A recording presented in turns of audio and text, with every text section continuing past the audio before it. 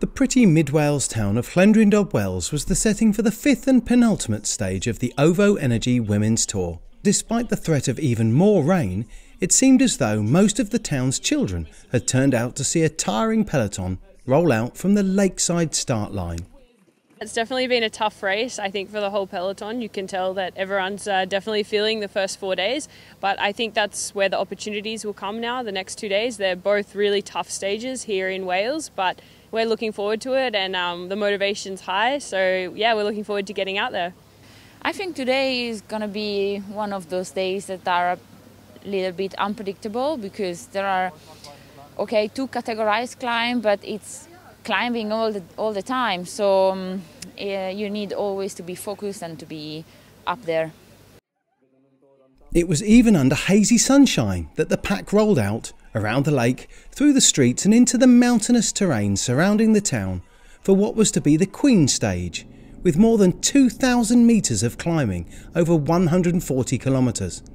With bonus seconds always important, the first intermediate sprint was hotly contested, and having begun the day only 9 seconds down, it was Amy Peters who won the 3 seconds in Bigaldi. Only then was a break allowed to form, with Movistar's French road champion Oda Bianic escaping the peloton. She was soon joined by 4 more, with Erika Magnaldi, Asja Paladin, Lauren Kitchen and former world champion Amelia Diederiksen joining her on the front. On the first classified climb though, the steep slopes proved too much for Kitchen and she was dropped, and it was then left for Magnaldi to take maximum points on the windswept first category ascent. Wearing the Queen of the Mountains jersey she had held since day one, behind, Christine Measures sprinted from the pack to consolidate her lead in the competition, though the Bulls Dolmans rider was chased hard. Onto the final and fearsome 9% slopes of the climb to Ipint, where the action was predicted to happen. 2016 champion Lizzie Deignan attacked hard, and it was only her Trek Segafredo teammate Elisa Longo Borghini and Stage 4 winner Kasia Niewiadoma who were able to follow. The 3 riders crested the climb at the head of the race, and they never looked back over the ensuing 20 kilometres, surviving to the finish at the Royal Welsh Showground. Longo Borghini led her teammate into the final corner, but Niewiadoma forced Deignan out wide, but the British rider opened her sprint early and was too powerful for her rival, opening a gap and winning the sprint for the line, bringing wild celebrations and plenty of emotion.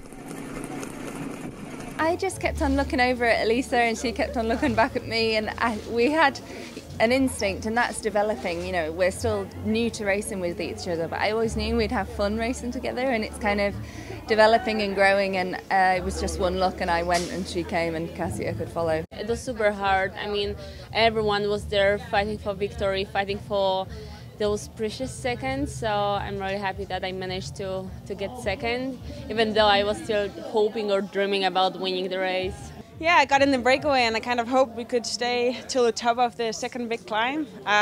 We got caught in the middle of it, and yeah, I didn't really have it to stay with the group. But I'm happy that I tried, and yeah, it's a bonus to be the competitive rider of the day. Elisa Longo Borghini finished 3rd, while the first rider across the line from the chasing group was Sunweb's Leah Kirschman, with Amy Peters finishing a notable 6th. Deignan now leads the general classification going into the final day, though only by 1 second on Niewiadoma, and young Dutch rider Demi Vollering has moved up to 4th overall.